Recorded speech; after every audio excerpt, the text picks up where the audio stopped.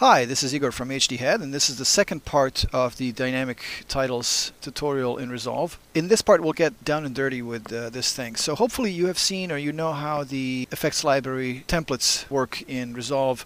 I'm just going to throw a solid color generator onto the timeline, turn it into a compound clip, and take that into Fusion. I'm not sure if this is the best or the only way to put something in Fusion so you can work with it, but let's not worry about that now. Here in Fusion, let's drop this text plus effect. Whatever you type, as soon as we drag and drop this into the viewer, is displayed here in the viewer. Let's type in word replace, and let's make a macro out of this thing. Create a macro. I won't go through the details of this. Hopefully you have seen the other tutorial or you know about this already. Where do we save this in Windows? If you're starting from scratch, for Windows only, the easiest thing is to go with the % app data, another %. So now we can pick Blackmagic, DaVinci Resolve, Fusion, Templates, Edit, Titles. It's a very convoluted long path, but this is where user-created titles have to exist. You can see the two other titles we've created in part 1 of the tutorial. Let's call this test and save it. We'll go back out to the edit page, and the test will not be in Fusion titles because you know why. We have to restart. Okay, here we are. There's our test, and cool, there's the word replace. Let's see how this looks like under the hood. Here's a new window. Let's go back to that same place. So the environment variable is app data, and then we go to Blackmagic Design, DaVinci Resolve, Fusion, Templates, Edit, Titles. Right. We'll open this in Notepad++. See this word replace. Let's replace it with something else. Save this.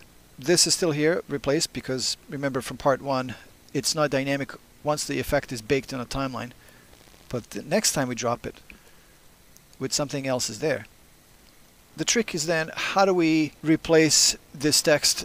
That's something that can be done in a number of different ways.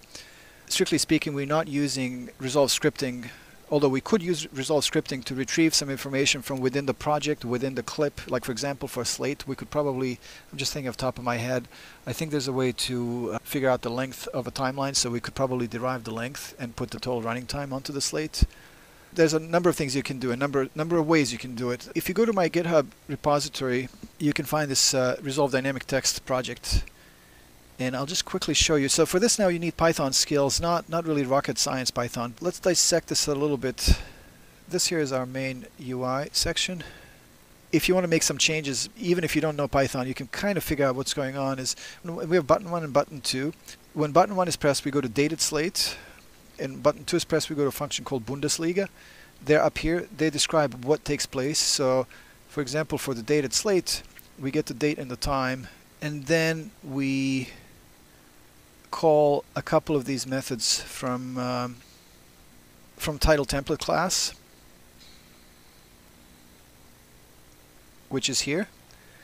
And in the nutshell, what happens here is we load the generic template, and the generic templates I just put next to all of these scripts. Just generic template 1, generic template 2. The reason why there are 2 is they're slightly different. The Bundesliga one has text at the bottom, and the text is a little smaller, and also has a expression which makes it move from right to left. This generic template 1 is the simpler one. That's the template we use to replace with the date and time. I'll just right click open it with the Notepad++. In it you see this word token, and that's the string that we look for and replace. We specify it right here. So if you were to make your own, really this text can be anything. As long as it matches what you have as the styled text value, this thing will find it and replace it. This will work on a Mac. I haven't tested it, but I'm pretty certain this is the correct path. That's the path where the templates are saved. This we know works in Windows for sure. I haven't implemented it for Linux yet. I've just been spread out thin doing not just this but a bunch of other stuff, so I haven't had time to test it. And the third Python file is the Bundesliga one. It just grabs the RSS feed from their website and formats it as one long string, cleans it up a little and formats it. So this really can be anything. So if you stayed with me this far, you probably have pretty good ideas what this can be used for. Pulling sports scores and sports news and putting them on the screen as a crawl is kind of silly, but aside from that, you could definitely make slates. You could make titles that update, like lower thirds that go to an Excel sheet, pull all the names and make templates for those. All kinds of title automation things that are typically done by hand. Hey, thanks for watching this until the end.